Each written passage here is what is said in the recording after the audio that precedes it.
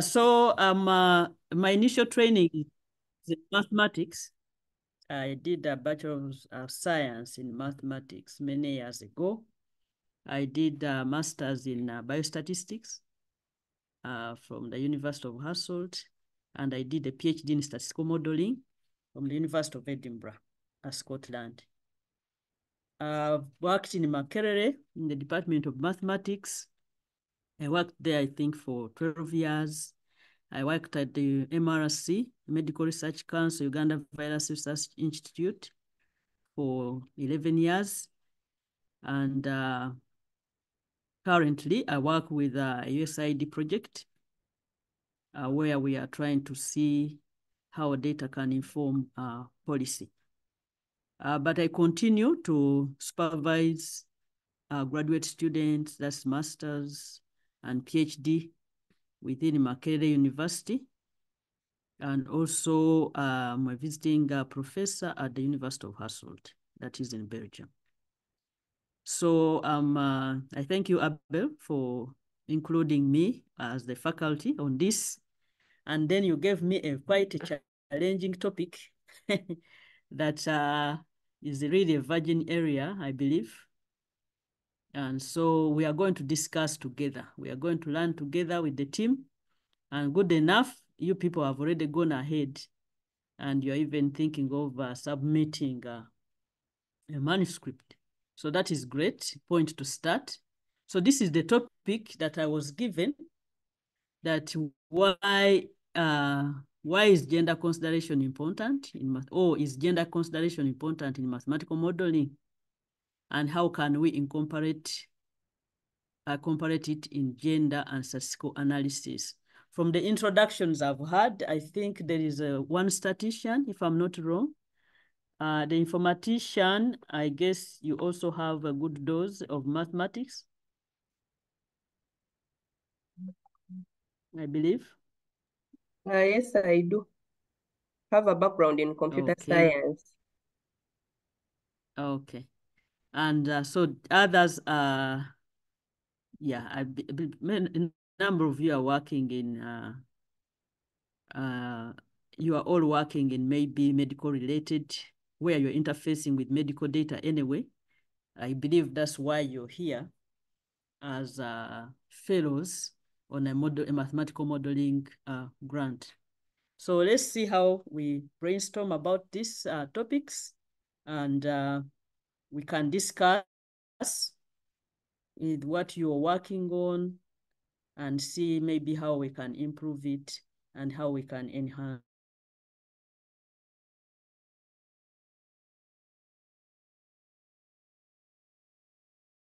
each other. So what to say yes to this question, is gender consideration important in mathematical modeling? Is the answer yes or no? I guess the fact that we are here, we all believe that it is important. And we can give various reasons why we think it is important.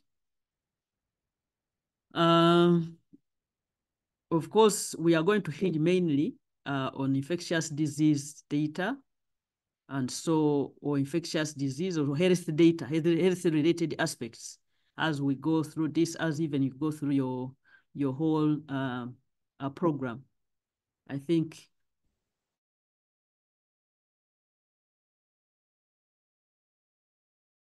most, if not 99% in, is health related, and the data will most likely be 100% health related. So you'll see that the thinking is tuned in that direction. So when you look at various diseases, their epidemiology may be impacted. They may behave differently between males and females. And of course, here we are talking gender. In the current day we are living in anyway, gender, people think this is not the biological sex, male and female, but there are other aspects to consider. And so we are saying, yes, it is important. Why? Because some diseases or because all diseases, their epidemiology may behave is different or is impacted by whether one is male or female, or by their practices. And there are some diseases, for some diseases, there is disproportionate effects. For example, you may find a disease that is mainly impacting males or is mainly impacting females.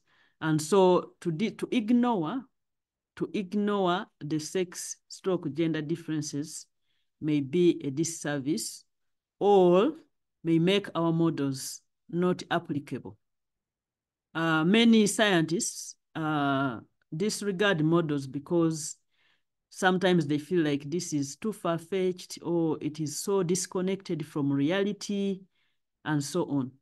So when we make a deliberate effort to integrate biological differences, sex differences in our modeling, we make them attractive. We make them impactful. We have seen, since you're already working on a paper, I believe you have dug into literature and seen how modeling has impacted. And maybe Abel has already told you last week the importance of models, of mathematical models, in fighting infection or in coming up with interventions. So we know that mathematical modeling is important, but how can we attract the users, the would-be users of our results from the models, to appreciate the importance of our mathematical models? So when we try them appealing, such that we are able to translate research results into public health impact. So when we categorically decide to look at the disease, particular disease, what is its epidemiology? Does it behave differently by biological measure? Disease affect the different sexes differently, disproportionately? If so, then it is proportionate within our models. And of course, there is also heterogeneity.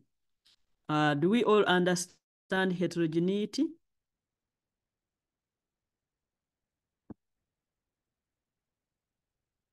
My namesake, what do you understand by heterogeneity?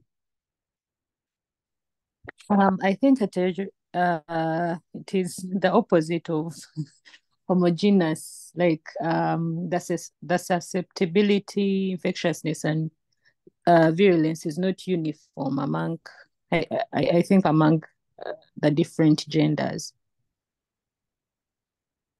Yeah, so thank you.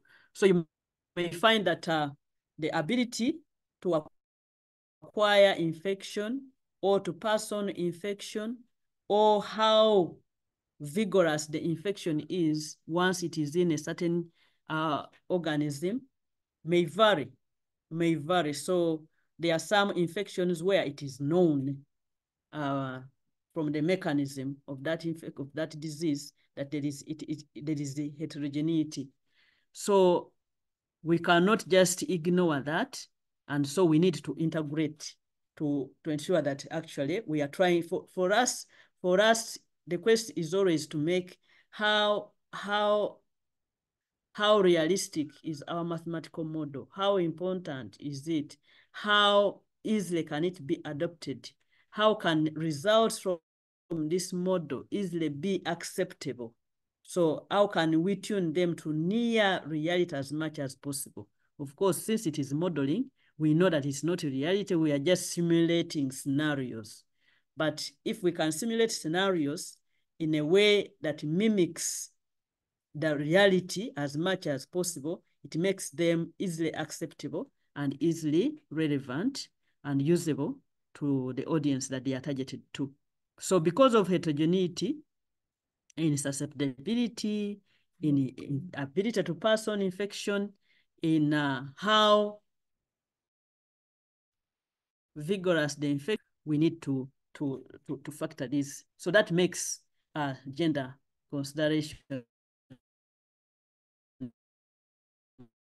important. So biological, I guess this is thinking about, it's still the same to go with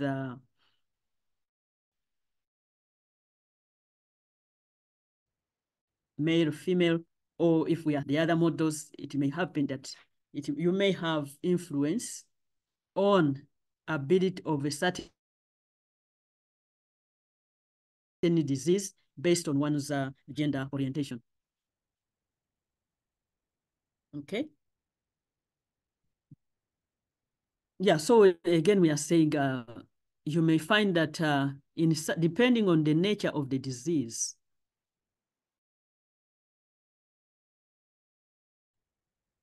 the sexual differences may be important. In science, the virologists and immunologists and people like that, they talk about immune response quite a lot. And this impacts on, even when they are coming up with vaccine research and things like that, measuring their antibodies after exposure to certain disease. There has been research that has shown, you can find examples that actually the response may vary by sex, and also how much, again, going back of the disease burden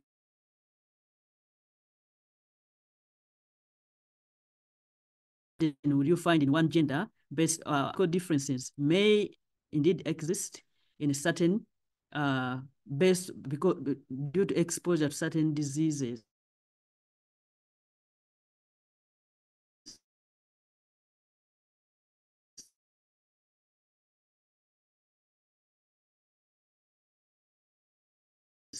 And so again, to integrate these differences within our modeling, depending on the kind of infection, disease that you are modeling. Of course, if infection is 100%, those that are affecting females, then of course this may not be a question. You already have one gender that is impacted, and so maybe what would come in is how is their gender socialization? How are they behaving? What is their sexual orientation? They may be biologically female, but the way they are conducting themselves is exposing them to other things that are going to impact on how the disease expands within, moves on within their bodies. So again, one may argue that yes, indeed, you still need to address gender, even in diseases that are predominantly for one gender. Yeah, so gender differences, sex orientation, and stuff like that also impact on health-seeking behavior. We have seen, of course, like in Uganda, the recent law that was passed. And some people who are serving a certain category of people, they saw that actually they lost their clients or patients because of the risk that they were facing if maybe they could be arrested. But also, for example, in Uganda, the access to health service care may be impacted by these gender socialization issues. So that will impact on the transmission dynamics, on the interventions that you are trying, because you may want to be modeling an intervention, but then you have to take into care into what is the mode of delivery of my intervention. Will a health-seeking behavior impact this delivery, the success of my intervention? Health-seeking behavior and access to health care will definitely influence for certain infections and diseases and planned intervention.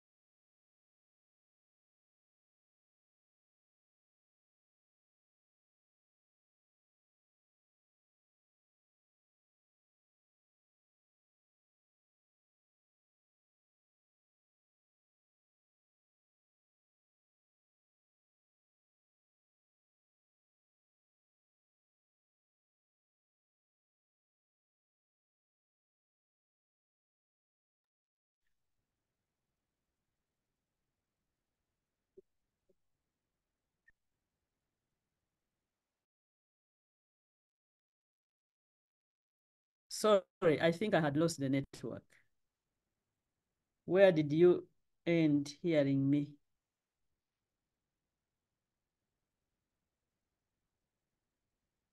Hello?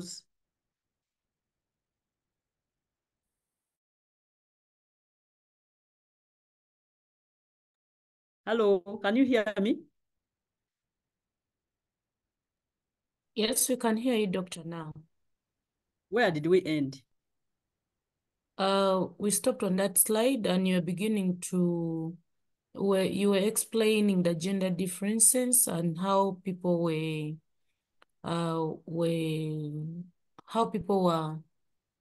actually losing their services. Those were serving the special group, and then you went to the interventions that the planned interventions. That's why you were. Okay. Sorry about Intervention that. measures. Where I am. Okay. Yeah, so I was saying that we know that, particularly in Uganda, the effect of the law that was passed, people may hide away. And so you may find that there's interruption in access to treatment, and also it may impact on the model of delivery of the proposed intervention. So even with infections that may be predominantly of one sex, you may still have to consider gender differences, the gender socialization differences, and how these will impact on the transmission dynamics, and most importantly, on the effect of any proposed intervention measures on the disease outcomes. So I had paused here and said, from those two slides, those are some of my reasons, of the reasons that I could think of why one would want to consider sex/gender considerations, consider them important in mathematical modeling. So I had opened it up for discussion and additions.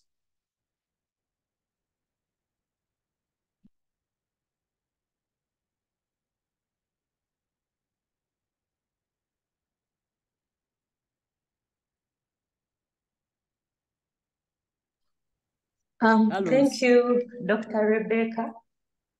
Maybe I would like to make an addition on, I don't know whether you called it gender socialization. For instance, in Uganda, women, adolescent girls and young women are about 3 to 4 times more likely to acquire HIV. So when we are I've said when we are designing interventions, we really have to take that into consideration, because if you take everyone to be at the same risk, then your intervention probably won't work. So we need to look at that specific, why that gender why the girls compared to the boys are more affected, and what can we do to bring down the incidence. Thank you. That is quite important indeed. And for example, in HIV, we know that the younger women or young and adolescent women are disproportionately affected compared to the same age of the boys. So yeah, that is very important. And so our intervention measures that we come up with need to be age specific. And we know that in modeling, a number of times, we have considered age as a factor. It's one of the main ones that is considered as the source of heterogeneity, in susceptibility as well as in infectiousness. Yeah, thank you. What else? Morning. I'm going to make an addition to biological sex differences. When you look at the Yes. Okay, from a medical standpoint, when you look at the genetic makeup of maybe males or females, firstly, it's different. And then also the hormonal differences that affect different kinds of diseases and how women respond to them. Then I'd also specifically emphasize that women's bodies go through different phases, from being non-pregnant to being pregnant to having menopause, and all those have an effect of how they respond to a specific disease. So also sometimes considering those aspects of gender allows us to make better interventions. Then in terms of transmission dynamics, I'd give an example of cervical cancer, which mostly which affects women, but one of the risk factors or the spread is actually from the men. Males don't really go through that cancer area, but they are a source of the cervical cancer, part of the source. So even in the interventions, when we're going to consider that, we also have to consider how the males should also act in order to reduce on the cervical cancer spread. Thank you. Indeed. That is it's a very good one. Yeah. Because we know that is it the HPV? HPV, yes. Yes. And currently in Uganda, I think they are just they are vaccinating only young girls. Do boys also have a chance? No, boys don't have a chance of vaccination. They're only vaccinating girls from 8 years to 26. That's the range. Yeah, that's a very nice example of sex consideration, because one may think, oh, cervical cancer is it's 100% for women, and yet we know that a big part is due to that virus, which virus is also quite prevalent among the males. Wow, that's a nice one. Thank you so much. Yeah, another one. My submission is on thinking about how, in terms of gender, when it comes to decision making, if we look at women's health, how males are very influential when women are making decisions. If you go for like family planning, or like through antenatal visits, even in the absence of a male, most of the females do not want to make decisions. Until I ask my husband ABCD, so as we're designing our interventions, and you go to the antenatal clinic, like for family planning, it's not a guarantee they will take it up. So until we put into consideration what the husband thinks, it still has an implication. So it ends up being both of them like into consideration when you're in that area. Yeah. That's my submission. Yeah, thank you so much. That was who? Elizabeth. That's Elizabeth, yes. Yes, thank you so much. Yeah, so you can see that indeed it is there are quite a number of things to change in the current modeling mindset. So from a few examples we have seen, we indeed confirm that yes, indeed, gender consideration is important in modeling. And so it is high time we started addressing this. And so in this group, I think we are at a good point to show showcase. I've seen quite interesting topics that Abel was displaying earlier. And so we can see how we can integrate in, because for some of them you find they are already existing models.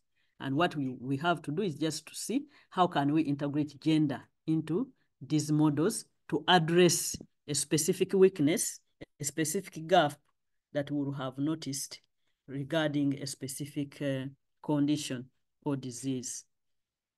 Any others who do you want to submit? Maybe let me come on the point of disease outcome. From literature, it shows that women are more likely to develop disabilities after suffering from some diseases, or maybe after some processes, like the ones Rachel had actually explained earlier on, things like pregnancy, post-menopause. There are some outcomes that are really not good after maybe pregnancy, during delivery, and this brings maybe disability among women. And yet, after developing the disability, their lifespan is longer compared to that of women. So ideally, modeling this gender-based diseases is really, really very important according to the literature. Okay, thank you so much. Letitia first, then Lydia. Thank you so much, Alice. Okay, as she was talking about the disease outcome, I thought it could all go back to the health utilization on how males and females may differ in healthcare seeking behavior.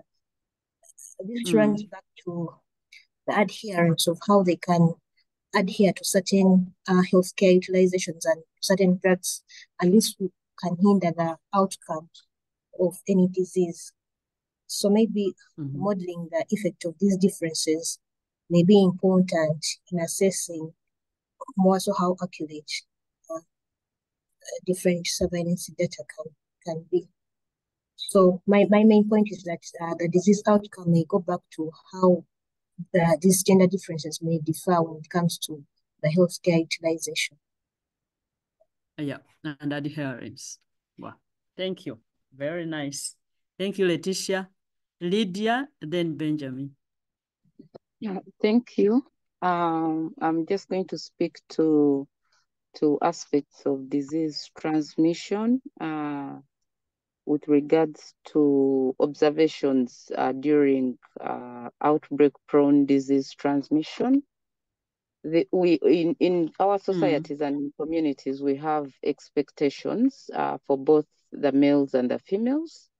And from observations and from experience in disease response during outbreaks, the expectation in our communities is that women are the ones who take care of the sick. They're normally the ones who are exposed most. They're the ones who are bathing the patient. They're the ones who are in the hospital sleeping in the patient. So you find that because of that expectation from our communities, women are at risk, at a higher risk, especially during outbreaks. And we find that many times, most of the transmission that is taking place, especially for the contact-related diseases, the women kind of get more at risk because of their roles the community expects that you should be the one to go to hospital and sleep there and bathe the patient and change their clothes. Yeah, so with that, it's puts the woman at the forefront and also puts them at more risk of diseases and transmission from known cases, especially in facilities. It's been common that women are at a higher risk, and we get more cases via that transmission because of the gender roles. Yeah, thank you, and over to you. Indeed, indeed. Very important point, Lydia. Thank you so much. And yeah, so even when we are doing our models, it is important also to look into those aspects, the social aspects, the expectation, as you have said, how that will impact. And so our question is, as modelers, we should be aware of that, and we should see how can we collaborate our results with the fact that there are such expectations from within our communities. Thank you. Benjamin. Thank you, Doctor. My contribution is that also women have a close touch with the rest of the categories of people, but especially if we pick an example from the time when a woman conceives, she possesses the life of the baby from within. So the way she conducts herself, her health, all matters to the baby, so that all her actions, if they are not healthy or she has not received enough health support, then it is going to directly affect the baby that is inside. So it is going to affect either she's going to give birth to a live baby or something like that. But also, even after the baby is born, it is not uncommon that it is women who give the basic health tips to the children, how they do their personal hygiene, how even the women look after the babies who have just been born also matters to the health of the child who has been born. So helping the women to have good health also indirectly or directly affects the other categories of the people. Yeah. So thank you so much. From the discussions, we can really affirm that indeed we need to pause, a step back, and say, what are we doing? Oh, Leticia.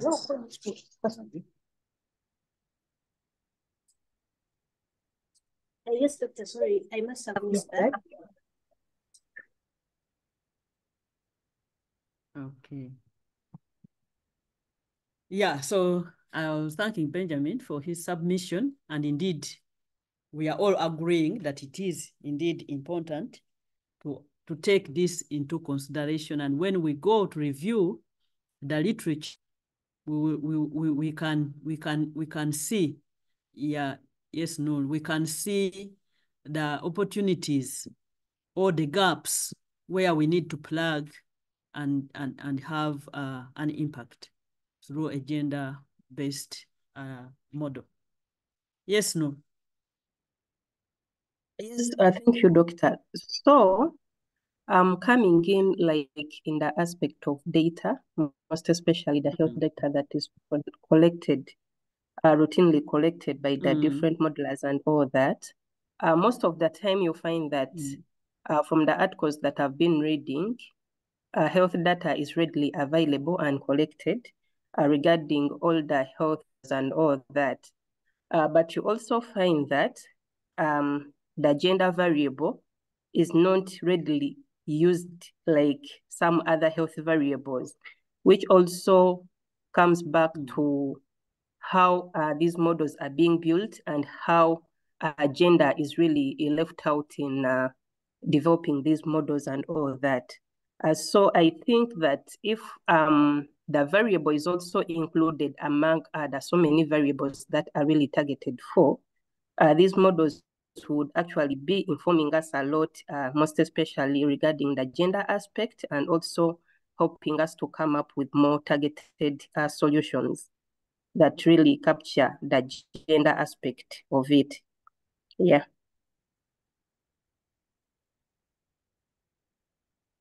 Thank you so much, Noor. Yes, yes, indeed. And in mathematical modeling, there's even in statistical modeling, people used to talk of a parsimonious model that is as simple as possible, as complicated as possible, but also one that is giving you the most information. So many times there is a drive to simplify your model. But again, the model may be again too simple.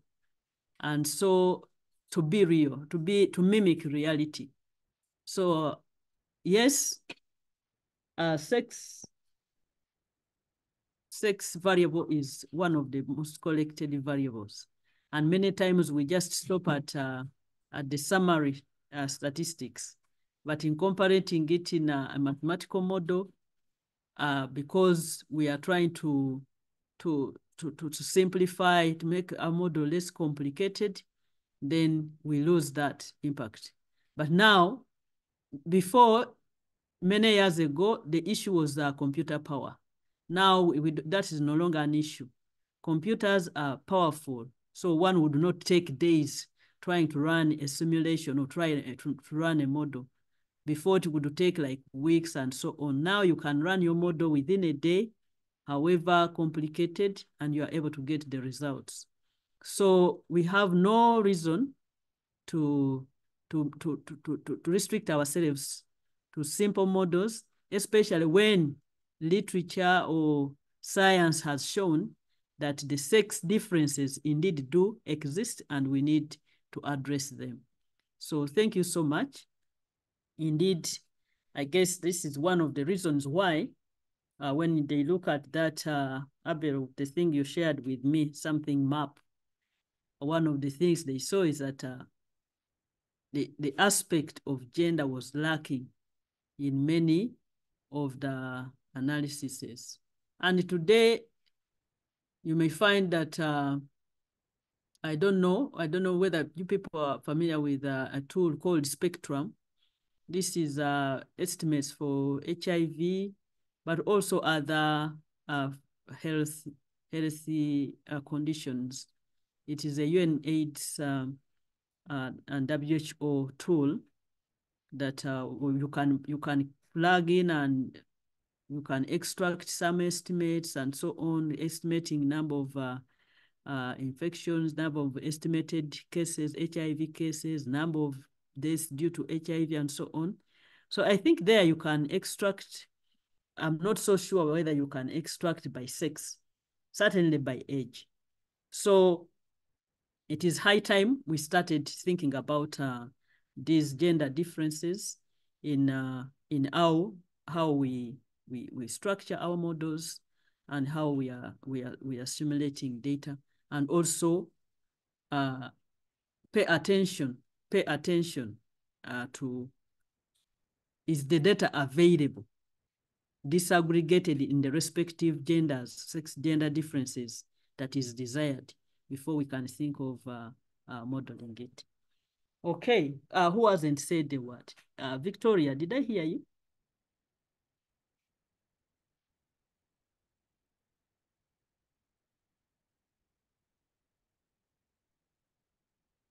Victoria, are you here? Nakalams.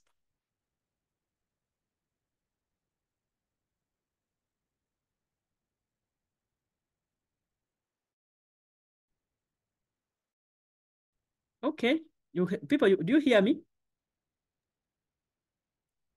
Yes, we do.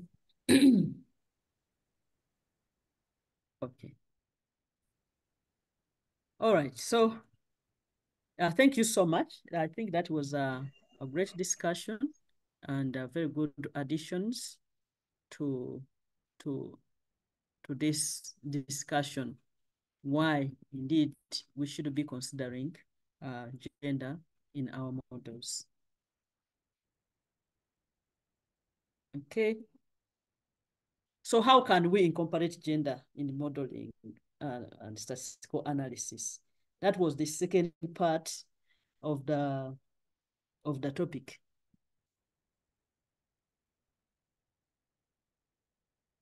these are my thoughts. I don't know what you think. So we need to ensure that our study design or the model that we are thinking of accounts for gender as much as possible where applicable. Of course, there may be scenarios where it is known that there are no gender differences, but looking at gender in a broader sense beyond the sex, the biological sex, male, female, and thinking of other aspects of gender and those things that you have brought in, the roles of one gender vis-a-vis another, how one gender, because of the society expectations from that gender, makes them more vulnerable to acquiring some infection as opposed to the other sex. All those things we have seen that you can now bring them into you have to think about them at the conceptualization of your model stage, at the conceptualization of your study design. So that is, it has to start from the beginning. Study your disease, your condition of your study, explore it.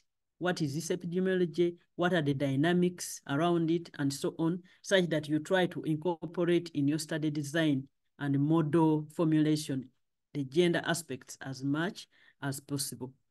Also, of course, as you are doing that, you have to ensure that, because we know that you will need data to inform your study, your model, to inform your study design. So it is good to think of everything as much as possible, but also you should ensure that the things that you're thinking of, you are able to collect data, or you are able to collect data either empirically, new data, or secondary data exists, or that data exists in literature. So yes, we want to account for everything as much as possible, but also we need to bear in mind that we should be able to have data, appropriate data available on those things that we are thinking about. And so, of course, the other one in your statistical analysis, and now even in the work where I work in right now, program data, they are emphasizing the gender aspects. Disaggregate your output. Stop lumping things together and just generalizing one lump sum. This is the effect of, this is the prevalence, this is the incidence, and so on. They now demand that things are disaggregated by the various gender categorizations. So at analysis stage, when we are presenting our results and outcomes from our studies, we should allow for the disaggregation and presentation of these results by gender. What else beyond thinking about, oh, sorry, Victoria, maybe you can first log out and then log in again, such that your microphone is reactivated.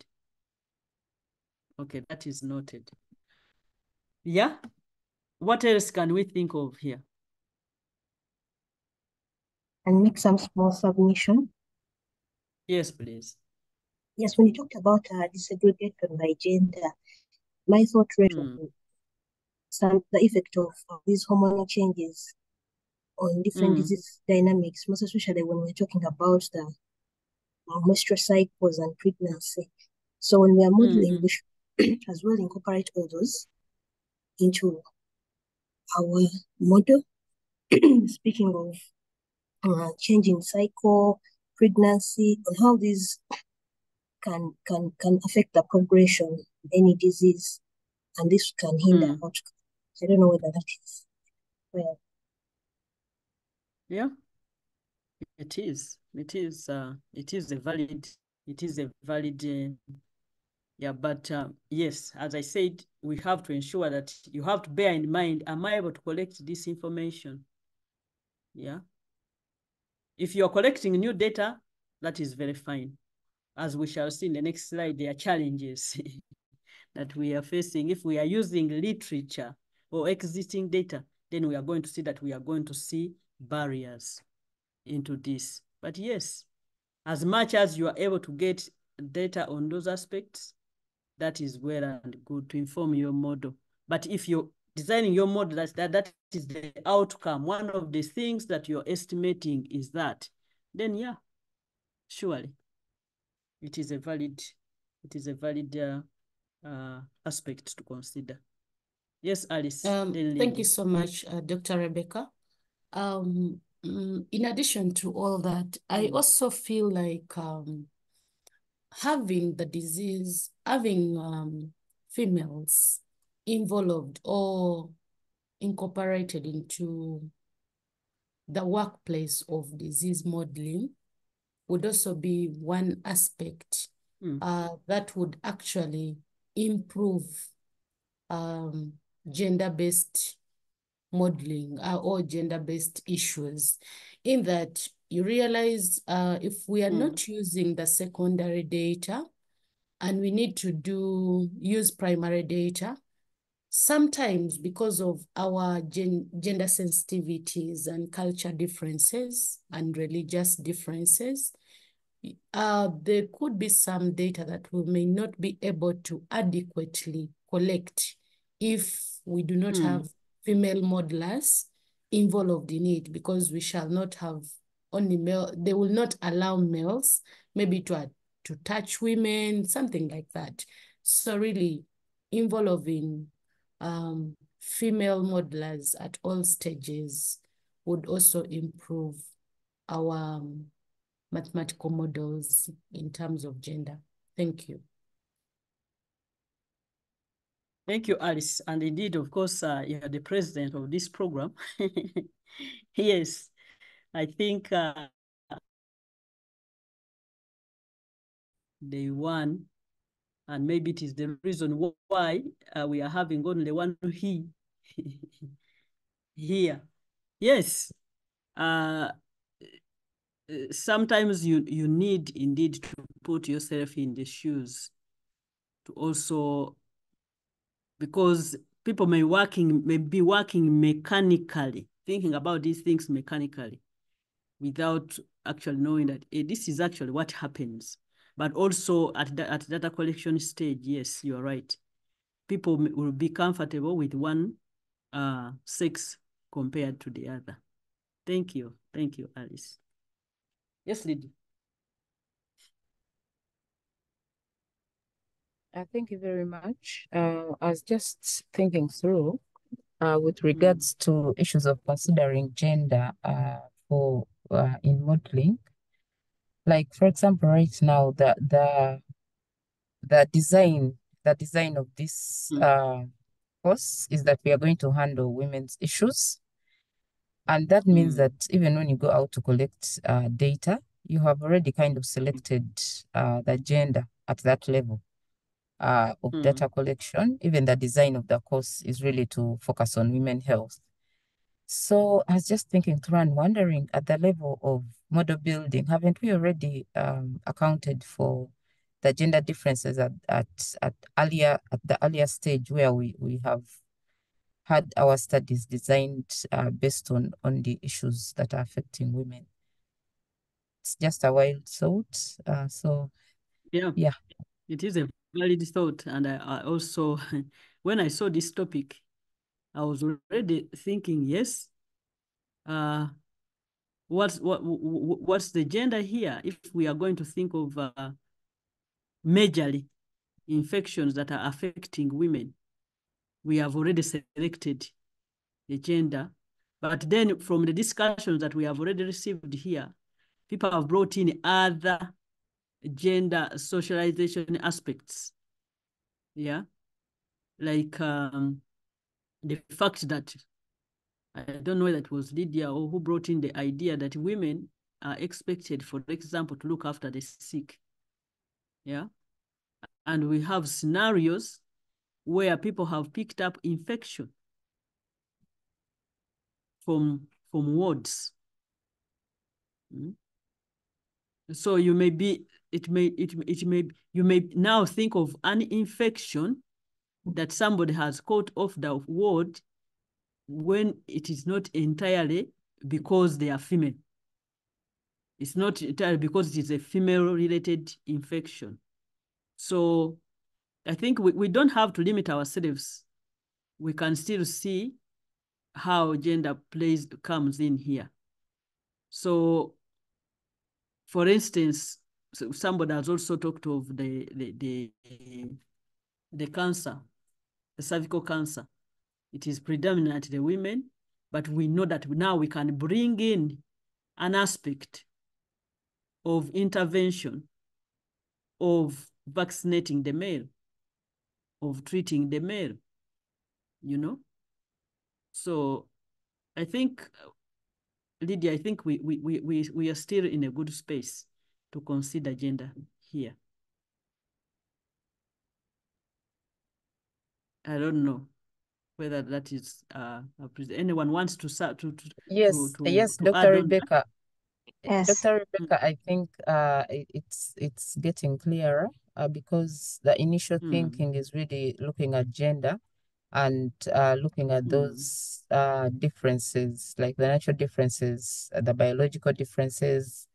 But now when we bring in other aspects, like you've mentioned, I'm that actually who brought on the issue of social norms and expectations. Yes. Then it still stays relevant for us to consider gender.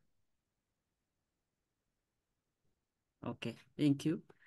Rebecca, you had your hand up, you dropped it. And do you want to submit before Noor submits?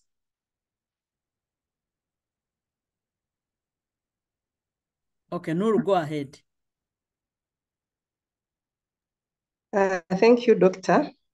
Maybe to also submit like on the issue that has been submitted by Lydia earlier, by virtue of things, women, young women and young girls are actually among the vulnerable groups that we have when it comes to health.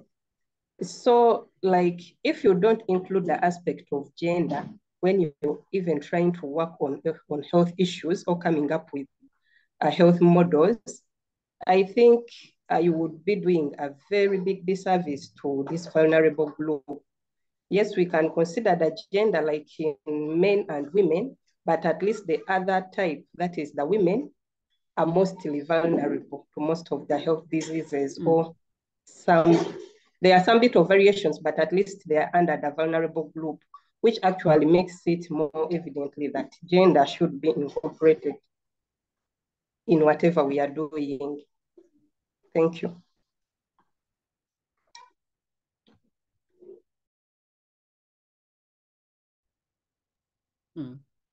Or looking for data even from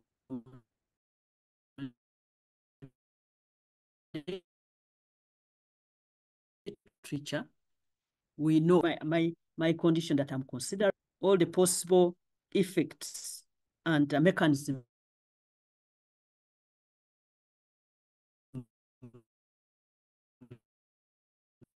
and dynamics around it, effects on the young and so on. They may be female, but maybe age related.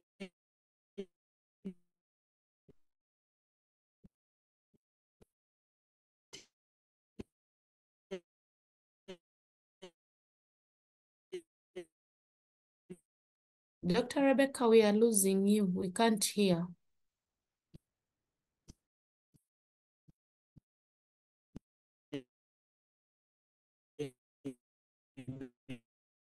What are they doing? Other aspects we need to collect. Yes, thank you.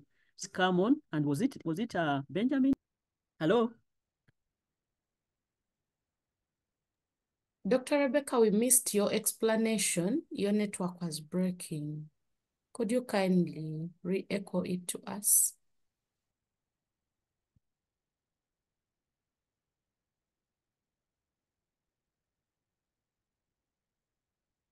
Let me change the network. All right, doctor. Hello. Yeah, let me try to change the network.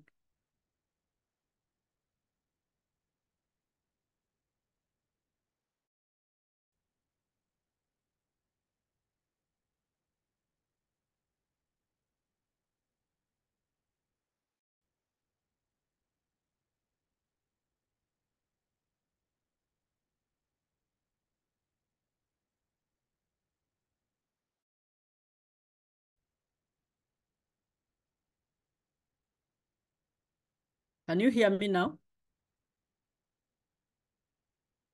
Yes, we do. Hello. Okay. Yes, we do.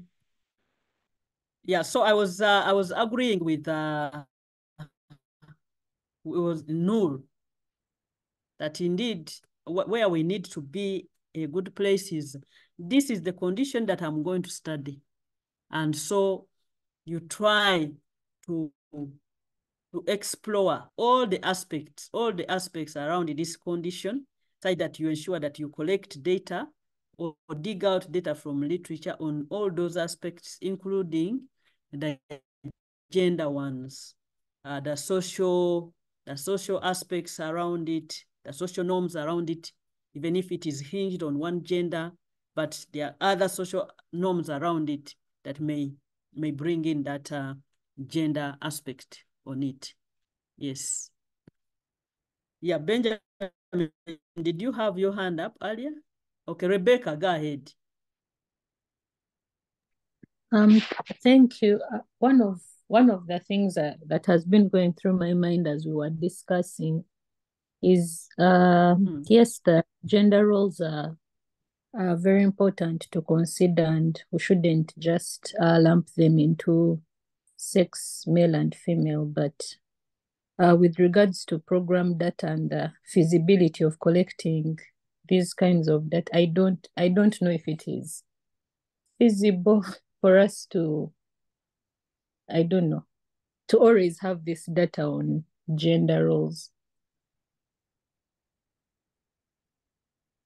Yeah, and yes, Rebecca, that is the challenge that we are going to find, especially if we are not collecting new data. And as I put on that slide, yes, you can think of all the very many things that you want to include in your model. After all, you are no longer limited by computer power. But are you able to collect this data? Yeah? Are you able to collect this data? So there will always be data that maybe we are not able to collect in our scenario, but we can still go ahead and try different ways in which different models, there is this like the Akasi and things like that, with things that maybe people are not comfortable to talk about with a person, but you can use other technologies, for example, electronic, where somebody talks to a machine and things like that. Yeah. So yes, there will still, that gap will be there. But what we are saying in this program, that we deliberately try as much as possible to design models that are addressing gender aspects, and that also try as much as possible to collect the data that is related to that using the various models available. Okay. You put your hand down. Please go ahead. You know who you were. Thank you. So I just wanted to add in the part of data collection, which you actually answered when you talked about the machines and all that, because sometimes people really don't give us the information we need from experience. So if you are actually trying to design a better way of getting data, maybe interviews, maybe focus groups, sometimes you might not get the information that is required. So that, but you answered that we can, use machines somehow, find a more comfortable setting to get all the data we can get. Yeah. Yes. Yeah. So depending on the issue at hand, you think of the best way that you get data. Also, some populations, they are over-researched. And so they know what you want to hear. And so they may give you wrong information and things like that. So also thinking of going to populations that are not fatigued by research, are not fatigued by you're asking them the same things and all the time and so on. And so sometimes before even you ask, they are giving you the answer because they know what you want to hear. So so today you can use mobile an ACAST kind of thing where somebody just talks to a machine or responds to a few questions on the phone and is not interfacing with anyone, they feel more comfortable to release some of the information. So depending on the thing that you're studying, the scenario that you're studying, you have to think of new ways, which will also be a plus to this. Yes, we want to bring in gender in our models. These are the challenges that we have identified, and these are the ways that we are using to address those challenges, to overcome those challenges. Thank you so much. Any other? Benjamin, do you want to say something? Yeah, maybe to build on what you've just mentioned. I think also we can first create the need for that data itself, for that analysis itself, so that from the word go, it is not looked at as a competition between men and female, a competition between this and that, but it is looked at from the need, from the urgency of the requirements. Thank you. Yeah, indeed. Wow, thank you so much. This has been a very nice discussion. I hope you feel as I feel. This is quite nice. It's quite a nice group to interact with. Yeah. So we need to address the current gaps and the challenges in the model design, stroke conceptualization, and in data collection, which is what we have been talking about really. Because you'll see that today, most of our models are informed from literature. So the literature that I'm using to inform my model, did it address the sex gender issues that I want to look at now? Or otherwise, we just have to now put assumption that we are going to assume that this aspect behaves the same way between males and female within whatever gender aspects and so on. So which becomes the limitation. And these are some of the gaps that projects like this will look out to see how can we overcome some of these gaps that we are experiencing. Yeah. So in addition to literature, you may have empirical data, or you may actually go out to collect new data, appropriate data to provide the inputs that you're going to put in the models for the model parameters, and also to use them to validate certain assumptions that you have made. I made these assumptions. Now I have collected data, and this is what the data is telling me. This is what I get from applying my model. How are they in sync? How is the model agreeing with the empirical data?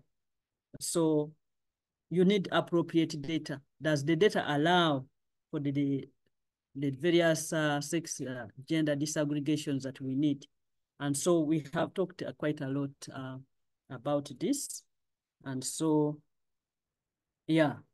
So the question now is to you out there. I don't know the manuscript that you are writing, whether it is addressing some of these and highlighting the gaps, and also maybe telling us how you are going to plug those gaps within this project. Who is leading this? Is it Alice?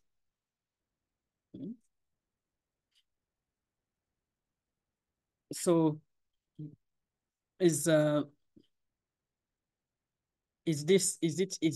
manuscript taking that kind of direction? If not, we know that in those topics that you have listed, you will need to encounter this, and you'll need to tell us how you're going to plug and address the challenges that your model design, your study design, your concepts, and your data collection may the new things that you are bringing in order to plug those gaps. So I don't know, Abel, have not read the proposal that you put up, but this is what I would anticipate from all this. After we have integrated this, that we will see improvements in our study design frameworks. in the data collection, in the analytical methods, and possibly even like the informatician here, you could come up with a macro or a tool that you want to add within other software or even other statistical software that will help tackle the challenges in integration of sex gender that we see in research. You may find that in R, you may have a macro that is already giving you some output by age or some output by whatever, but can you tweak it further to give you finer disaggregations that take into account the sex and gender differences. Yeah, I think that is what I had for this topic, which is quite virgin. And so, Abel, that is what I had for, and I've really enjoyed the interaction with the team. We can go ahead and try to think aloud and brainstorm, and you can engage me in your conversations on how far we want to see this side that we realize the objectives of this program. Thank you.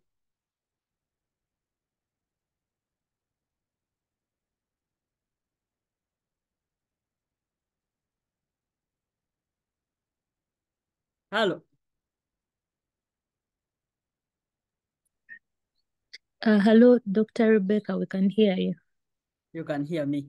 So I had ended my discussion, unless there are more questions. I think that is what I had for, given the newness of the topic to me. I hope we have been able to engage quite fruitfully. Thank you. And thank you. This lecture has been it has been, I think for all of us, it's going to help us with the paper that we are writing. It's like as if it was also tailored towards our paper. So thank you very much. All right. Thank you, Rebecca. Yeah. Yes.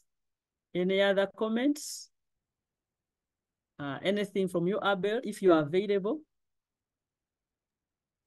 Thank you very much, Dr. Rebecca. As we wait for Abel, according to our timetable, thank you for the interaction that we have had this morning. It was really so helpful, and yeah, we've enjoyed it. I personally have enjoyed it, and I believe all the rest have enjoyed the lecture. From the whole of this week, we are actually supposed to have you, unless changes come in. Yes. Unless changes come in. Yes. Oh, no. Today's 16th. Yours will end today. Yeah. No, you're no, not the one. Yeah. I've seen it. You're not the one. That is it. It's fine. That is it. Yes. Okay. Thank you very much. Maybe we wait to hear from Abel. Let me try to reach him out.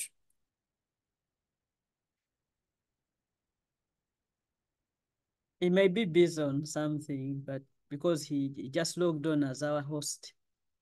Yeah, so thank you so much. I'll be happy to hear from you, and hopefully I'll be able to engage with one or two of you on your project interaction. Thank you so much. Yeah. So Alice, you can reach out to Abel as you say, and we see. I'll just hang on here for a bit. Okay, I'm trying to reach him out.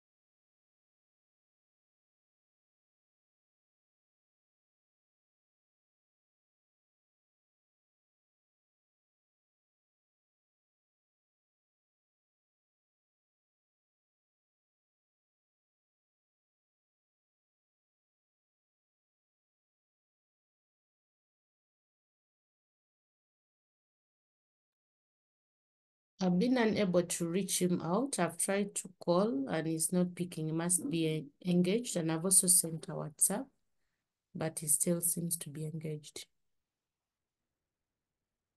That's fine, Alice. I think we can call it off today. You can continue with the rest of the time to fine-tune your paper, to tweak it. Things where this has informed it, please do that. Yeah. You have my email, Alice, so you can reach out for any questions. Yeah.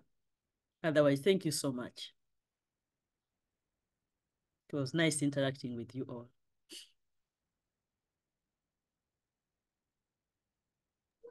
Thank you, Doctor. All right. Bye-bye. Bye. All the Thank you best. so much, Doctor. You're welcome. All the best with your program. Thank you. Bye-bye. All right. You need to tell him to end the recording. Send him a message. Send him a message, please. Otherwise, it will record forever.